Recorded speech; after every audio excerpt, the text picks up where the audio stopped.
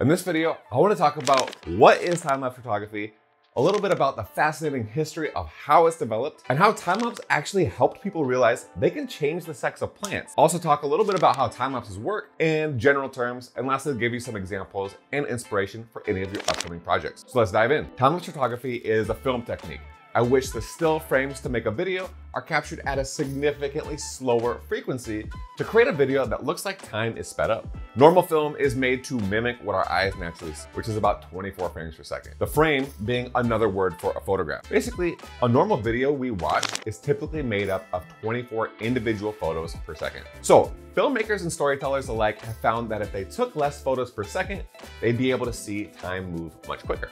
This was done to help us see and learn about processes that move much slower than our eyes can observe. We might not be able to watch a mushroom grow and die and see just how fast the sun and stars are moving through the sky because we just can't stay long enough in one spot to see that much change. But with time-lapse, we can slow down how often we take a photo, allowing us to see how time has an impact on what we're looking at. In short, time-lapse is basically like having a time machine for a camera. Okay, so let's dive into the history of time-lapse photography. Since the definition of a time-lapse is a series of photos taken over time to show change, the very first recorded time-lapse is a bit up for debate and interpretation. But if we go back in time, the very first video ever made might be considered a time-lapse by that definition. If we remember, the first video clip was actually to settle the debate on if all horses' hooves were in air at once or how many stayed on the ground while the horse ran.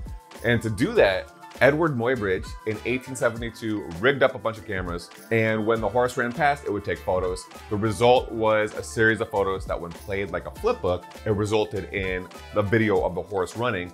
And they found out, yeah, all the horse hooves do indeed leave the ground at the same time. In my opinion, it's kind of a weak example of a time-lapse, but hey. Another one that I was able to find information about is in 1874, and it might be more true to the time-lapse definition we use today. It's Pierre-Jules César Hansen.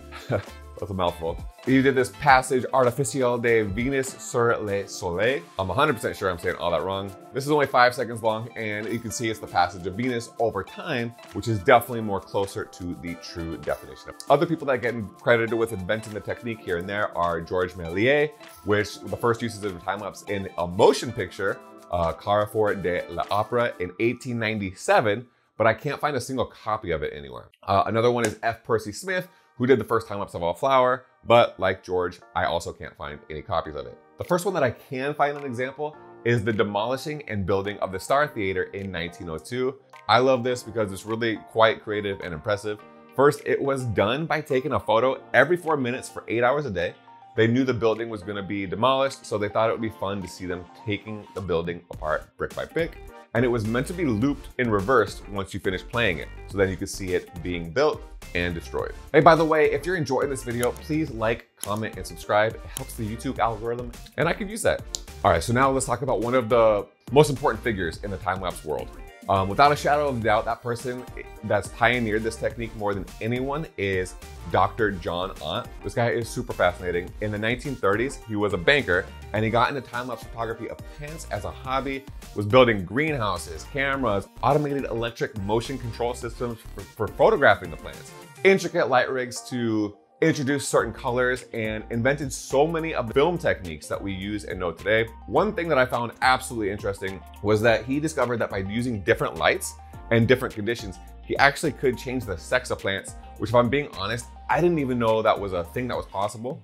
But he really is a pioneer in the time-lapse world, and he's worth, reading his books and learning more about him. So modern time-lapse today. Today, time-lapse photography is accessible to almost anybody. You can do it on your smartphone, a GoPro camera, DSLRs are commonly all things that are used for capturing time-lapses. Smartphones often have automatic time-lapse settings, while more professional setups involving DSLRs require taking a series of photos and then editing them using software like LR Time-Lapse, Lightroom, DaVinci, you name it. Time-lapse photography serves two main purposes: to show the passage of time and to reveal processes that are not easily observable in real time. Common subjects include things like clouds, crowds, traffic, sunrises, sunsets, construction projects, plant growth, celestial movements, natural phenomena like aurora borealis. When shooting a time-lapse, it's really important to keep the camera steady and address potential issues like flicker, which can occur when the camera settings change. Day to night or night to day time lapses, also known as holy grail of time lapse, are particularly challenging because of all of the changing lighting conditions. Time-lapse photography has also given rise to a lot of different subgenres and techniques within the field. For example, hyperlapses are a time-lapse where you're moving the camera in between each shot, resulting in a more dynamic, fast-paced video where you kind of bring the audience through the scene with you. We have hyperzoom, where you zoom in between different camera angles, flow motion, where you use time-lapse, hyperlapse, and video to kind of make the camera seem like the subject. Pixelation, which is a stop-motion technique where you animate people in between each frame. And then there's also Google Earth time-lapse, and there's all kinds of other creative possibilities. In conclusion, time-lapse photography is a fascinating technique that allows us to visualize the passage of time and observe slow processes in a condensed and visually compelling way. With advancements in technology, it's become more accessible and easier than ever to do this, offering filmmakers and content creators a wide range of creative possibilities. That's been really exciting to see. All right, well, that's it for this video. You made it to the end, so why won't you be my friend and subscribe?